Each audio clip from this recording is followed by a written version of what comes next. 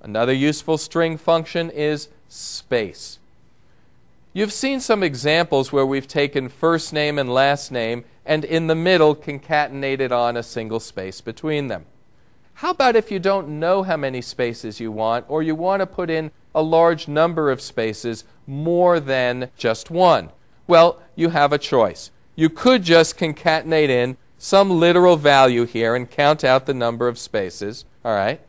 But you also have this space function, which will automatically add the number of spaces that you specify. And what's useful here, of course, is that you don't have to simply put a constant value between the parentheses as the argument to space. You could put something like the length of the field minus some other value, that kind of thing, or maybe using CHAR index to find the first space and insert a certain number of spaces. So very often when you need to pad out values, that's where this space function comes in handy. And you may need to calculate the number of spaces required on the fly.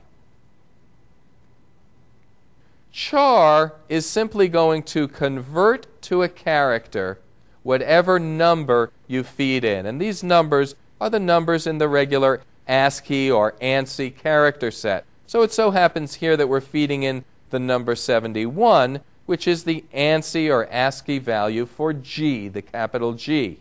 If you need to translate from a numeric ASCII value into a character, you can use CHAR.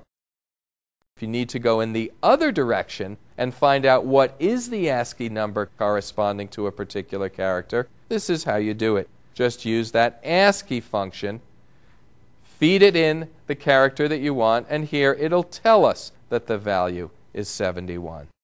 You may want to capitalize all of the letters in a particular set of text, or lowercase all of the letters, and you can do that using the upper and lower built-in string functions.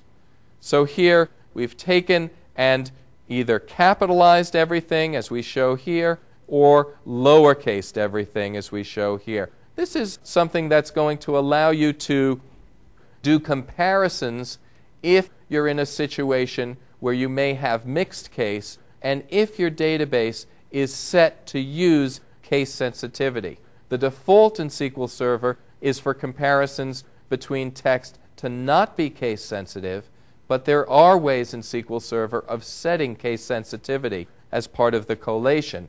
And if you have case sensitivity and you need to sort of equalize everything, one way to do that is just to make everything uppercase or lowercase. Notice that the numeric digits 12, the 1 and the 2, were not affected. It's not like we're changing 1 to exclamation point and 2 to an @ sign. It will simply ignore non-text characters when you run upper or lower.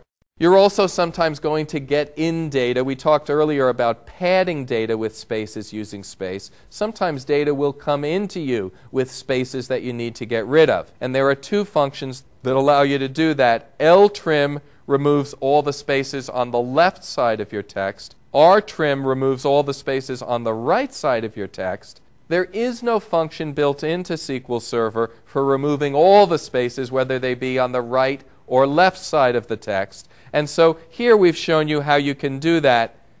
Create a trim function of your own, so to speak, by combining RTRIM, first we'll trim off everything on the right, with LTRIM. We'll then take the results of that RTRIM, feed it into LTRIM, and what we'll end up with is something that has no spaces, either leading or trailing, before or after the other characters in the strings.